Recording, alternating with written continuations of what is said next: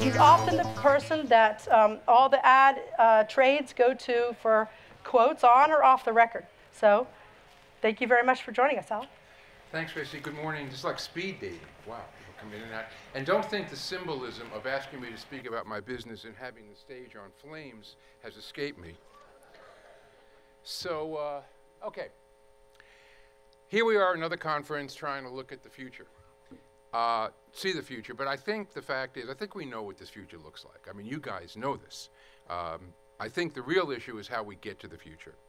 And that's the real challenge. And the problem is that along that road, there are a lot of potential detours that are being created by misunderstanding, by perceptions, by urban myths. And unless we can address these, the transition from present day to the TV of tomorrow will be kind of a rocky journey. So one of the biggest questions that I'm asked all the time now is, where have the viewers gone? Because the assumption is that these guys have stopped watching television. And that would obviously have huge implications. Now, here are some reasons why I think people have that perception. These are just some examples of what we've seen in the press lately. And if you really begin to think about it, there are some really good reasons why people have that sense that viewers have gone away. This is Nielsen data, and it's from 2008 until 2014. It's the PUT. It's the usage of the medium. It's not what they're watching. It's people who are sitting in front of a screen. And as you can see, what Nielsen reports is that among 18 to 24-year-olds, there's been in 5 years a 32% decline. If we look at 25 to 34s, it's a 24% decline. If we look at, 35 to 49, it's a 9% decline. And then as you get to the older guys, not surprisingly, things really haven't changed all that much. So there is a reason why people have this perception, but is it really real and what's really going on? Well, let me just take a step back for a minute. Back in the day, there was this saying that the A students went into medicine, the B students went into business, the D students went into television and made more money than everybody else. And this is the reason why. That's how people watched TV in those days. They could only watch it one way. There were a limited number of networks, there were a limited number of channels, and frankly, there were a limited number of programs. And the other thing I've observed is that in those days, there was a limited amount of furniture. There's only one chair for this family. They were obviously furniture challenged, but here we move on to what's going on today. And if you can't read the caption, it just says, we're all together watching television, but we're not all watching TV together. And these issues are really being driven by two things. The first is the notion or the issue of fractionalization, and that's all about new media behaviors. It's about the amount of programming that's out there, and it's about, yes, subscription VOD, notably Netflix, and we'll talk a lot about that. And then secondly, it really is about measurement. Okay? So let's just talk first about new media behaviors. Now listen, if I'm going to surprise you guys with anything I say here, you're probably at the wrong conference. We know there's a huge amount of change that's going on. But I think when you step back and you begin to look at the pace of the change, that's really kind of what blows you away. Secondly, it's the issue of mainstreaming. These behaviors are no longer about 25-year-olds who wear black and live in Williamsburg. They're about Americans, and they're about all age groups. There's also the issue of consumer curation. And it goes so far beyond the idea of, I want what I want, when I want it, where I want it. Yeah, we get that, but it's even much more granular than that. And that's what's so interesting. And finally, as I said earlier, it's about the adoption of SVOD and Netflix. So just a quick walk down sort of memory lane. Back in the 50s, 60s, 70s, we did have disruption, but they came far and few between, and the industry had the ability to kind of digest it and figure out what was going on. And then you get into the 80s and 90s, and you can see the pace of change and the technology began to pick up.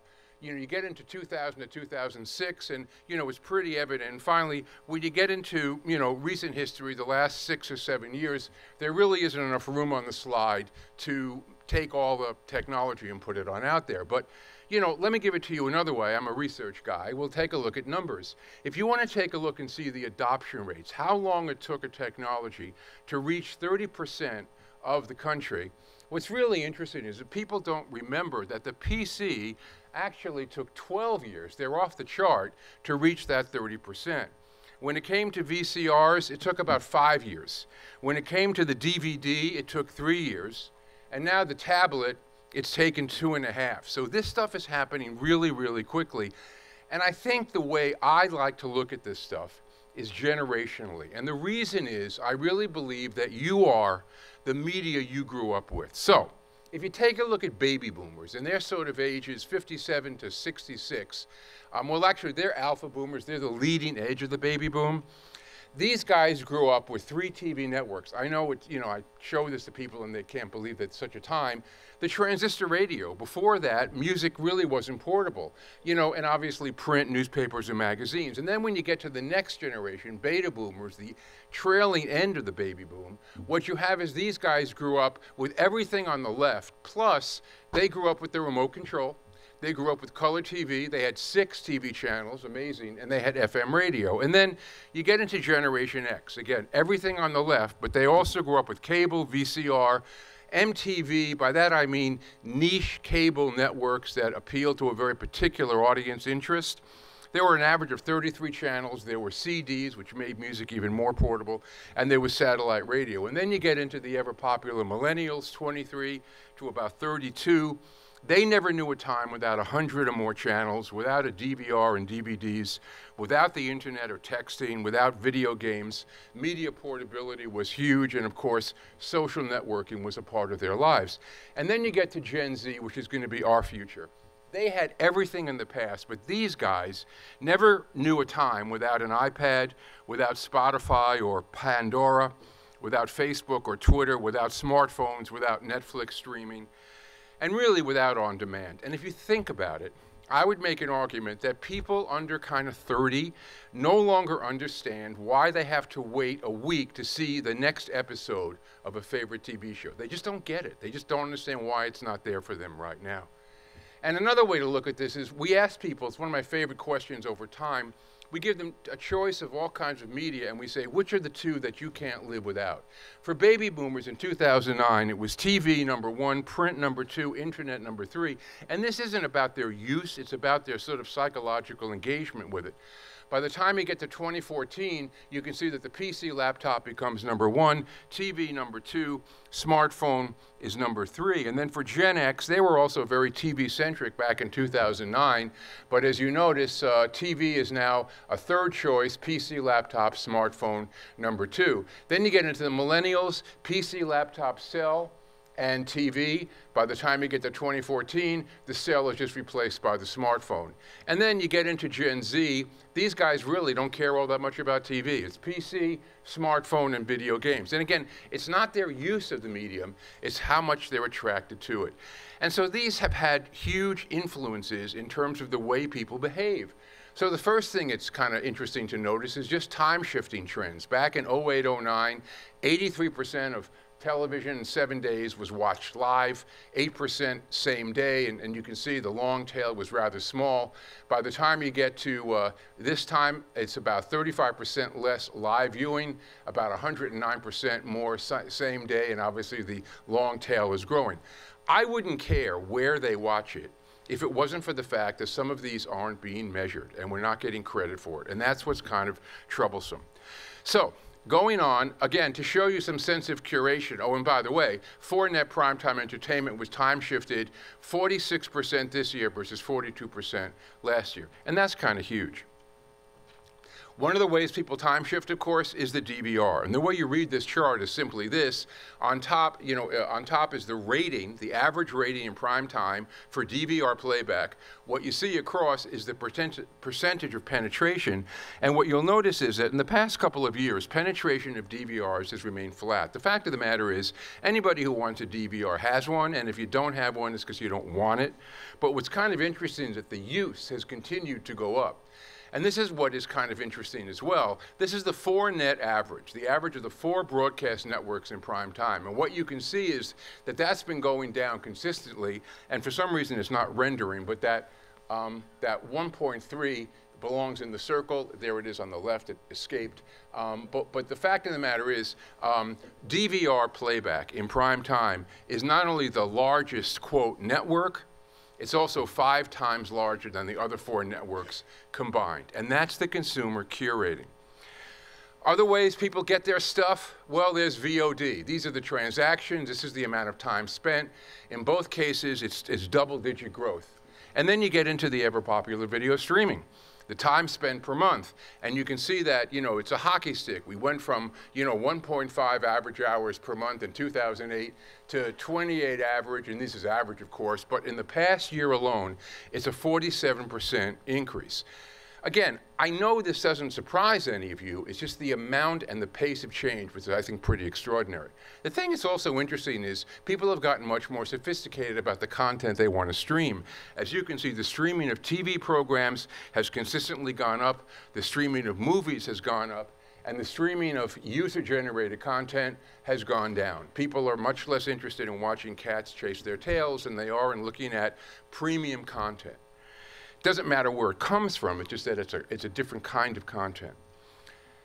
And then you get into the streaming of TV shows and movies, okay? Overall, in total, in the past 7 days, how many people reported they streamed a TV or a movie? And you can see it went from 44 to 50% in just 1 year. But not surprisingly, there is a younger skew to this behavior. For young guys, it's 65%, middle age, it's 50%, and older folks, it's 33%. But here's the deal. 1/3 of people over 50 who report streaming at least once in the past 7 days is not insignificant. And then another thing we were interested in is tell us which of the platforms that are available to you are the 2 sources that you can't live without. What's kind of interesting and not surprising is that live TV remains the major source that people say they can't live without. But the number 2 source is Netflix, streaming Netflix. It went from 19% to 28% in just 1 year, and that's an increase of 9%.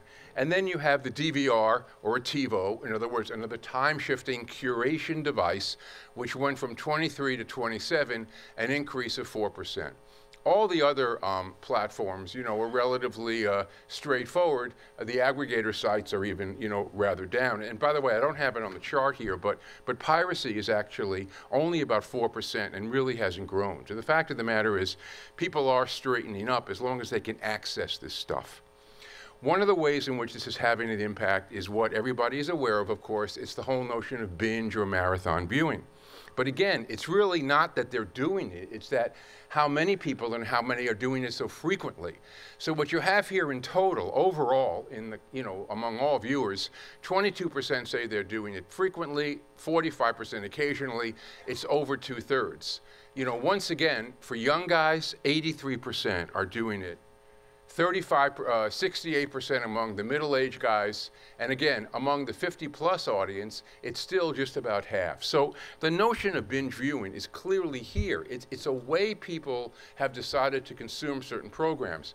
From our point of view, if you're an advertiser-supported medium, binge viewing to some extent basically hurts your ability at this point to monetize the viewing because by definition people are watching it outside of that 7-day window. But stuff that you just heard a few minutes ago and stuff that was going upstairs will tell you that as we can get to more targeted dynamic advertising insertion, some of these monetizable issues will go away. So that's behavior. The other thing is amazing. Oh, these are the top sources for binge viewing. No surprise, Netflix, DVR, on-demand TV channels. Next area is program content. There has been an explosion of content. It really is quite startling. Years ago, I used to do this thing where I call the Chamber of Horrors, showing people how much stuff was going on. And when we talked about how many channels Nielsen reported measuring, this is just reported measuring, it was like 200, 210. Well, here we are now. Nielsen is reporting on 1,160 channels, but of course, they don't report on many, many other channels that people have access to, notably Netflix. But here's another way to take a look at that growth, okay? It's the growth in cable programming. So in 1999-2000, there were 45 networks, and they programmed about 50,000 hours of original programs a year. as you can see, that grew over the years to 61 networks, 83 networks, and then finally, right now, there are 115 networks programming almost 120,000 hours of new programming. That's a 241% increase in the amount of hours. It's a 255% increase in the amount of networks. There's just a huge amount of stuff that's out there. How many channels can people get? Again, these are averages, so it's much lower than most of you would think about. But according to Nielsen, basically in 2008, the average home received about 129 channels. And then by the time we get to 2013, that grew to 189, a 46% increase. But here's what's really interesting. Human beings have an issue with having too much choice. So those red bars tell you the average number of channels that are viewed by a home. And as you can see, it's really been about 17 to 20, 21. Now, they're all different, and you may have one set of, your menu is one different than somebody else's, but the fact of the matter is, the amount of viewing about all this sort of stuff tends to be relatively small. The fact is, though, that everybody has different menus, and therefore there's this huge fractionalization because people aren't always consuming the same thing other people are. And then you get into the thing that's getting just a huge amount of conversation, and that is subscription, video on demand, or in this case, it's mainly Netflix. And here's basically the trend. Okay, Netflix has had an amazing growth. I mean, it goes to the first quarter, it was almost 36 million. If you take a look at Amazon, they don't release data, and it's Amazon Prime, so you get TV, and we'll also ship your packages for free. So it's a little bit misleading, but again, just to get a sense of what's going on. And Hulu is about 5 million. But Netflix came out with a report very recently that said that they're now in about 40 million homes, or they have 40 million subscribers. So there's just no question that Netflix is a huge player in this world, and is obviously having some major disruptive impact on the way in which people are consuming TV. Again, Netflix at this point isn't really being measured, and so you really don't have a sense of what it is. We've read a lot about stuff, and there's been research that was just reported yesterday, which I mean is very consistent with what we found, and that is that shows like Orange is the New Black and House of Cards, they get a lot of press and a lot of attention, but they account for a very, very small proportion of what people are watching on Netflix. What they're really watching on Netflix is an awful lot of television programming that have been sold to them by broadcast networks and by cable. Did people use SVOD in the past 7 days? Yep. 22% increase overall, and once again you can see somewhat of a younger skew among 18 to 34, a 10% increase among 35 to 49. And here's what's interesting, the absolute number of 50-plus people is 24%. It's obviously the lowest group, but they had the largest growth. And so there you go. But the impact of content access on TV is really interesting. What people say is that having several ways to watch TV makes me want to keep up with more shows. And similarly, with all the ways to watch my favorite shows, I'm watching more now than in the past. So the fact of the matter is that this SVOD or Netflix is kind of a frenemy. It's a double-edged sword. It really plays in a lot of different ways, but what it does help to do is increase interest in viewing and increase engagement in some of our programs. And that takes me to probably the most important thing I'm going to talk to you about today, and that is the issue of measurement. You know, we are what we basically produce, and we produce ratings. That's what we produce. If you can't measure it, you can't sell it, you can't understand it, you can't advertise it. And so, once again, I'll just bring you to the slide I showed you earlier with these huge declines among, audiences. And you might say, well, the world is really falling. But the reality is somewhat different, okay? What we did here was take the linear Nielsen rating, that's in the blue box. We added on the non-Nielsen measured platforms, things that at this point Nielsen isn't capable of measuring, but is measured by a variety of sources, and tried to give it a Nielsen, basically apples to apples approach. And what you find there is instead of having a 34% decline, the use of the medium went from 19 to 25, almost 26. It was a 36% increase. So it's not like 32% of these guys, that these guys are watching 32% less of the medium. In fact, they're watching more. They're just watching it in different places. And the same thing is true for 25 to 34, it's a 27% increase. And then you have a 15% increase among the middle guys. And then, you know, basically no real change significantly with older folks now because they still are much more oriented toward linear TV. But that's going to change. But here's the deal. This really wouldn't be all that interesting except to research geeks like me, except that it has a huge implication for how we evaluate programs. So let me show you why what you see in ratings is not what you're really getting. This is the Blacklist, and this is this season. The Blacklist couldn't be a more gold standard poster child of a broadcast network show that's very, very broad, okay? So the day after the show is aired, there's a live same rating, and that's a 2.8. And then 5 days later, the live 3 rating, the time shifting that took place over 3 days comes in, and that rating goes to a 4.3. And then when you go out 7 days, the rating goes to a 4.7. But as Billy Mays, the great pitchman on TV would say, but there's more. Because the fact of the matter is, there's another 19% of consumption of that week's episode that isn't being seen by Nielsen. It comes from all of these non-Nielsen measured sources, PC, laptop, smartphone, game console, over-the-top device, and so on. And by the way, that 19% equates to 1.4 million 18 to 49 viewers who aren't being counted. I mean, they're there, but they're basically invisible. And if I go to a show like Parenthood, a very similar kind of pattern emerges, a 1.3 live, a 2.1 L3, 2.3 on L7, and there it's about 23% of the viewing to that show, and this is not clips, this is the full show, is not being measured. And then I'll show you an extreme, and this is Parks and Recreation. Parks is a niche program, it's not a huge show, but just check this out. 1.2 live, 1.6 3 days later, 1.7 live 7, but 37% of people who watched that episode watched it on platforms that aren't a part of the Nielsen ecosystem. And if you think that this is just an NBCUniversal problem, what you're going to see here is that it also applies to Fox. That's just the new girl. My friends at Fox told me that. So let me just finish this way. The answer to the question, where has the audience gone, is really simple. They really haven't gone anywhere. They still watch TV, but in most cases, now more than ever, they're just watching it differently. Look, predicting the future is hard, but one thing I'm sure of is that these changes in behaviors are very real, they're very permanent, and they're going to grow rapidly. But we can't stop this future, but we can manage it. And in my business, we're going to try to do that by promoting and recognizing that we do have some very, very powerful assets. It means we don't run away from the term television. Okay, we might have to redefine it, but it's because we'd make a huge mistake not to embrace it still, because it's one of the few things, that is television, that ultimately is what continues to differentiate us in an increasingly crowded and disruptive media environment. And so that's my story, and I'm sticking to it. Thanks very much.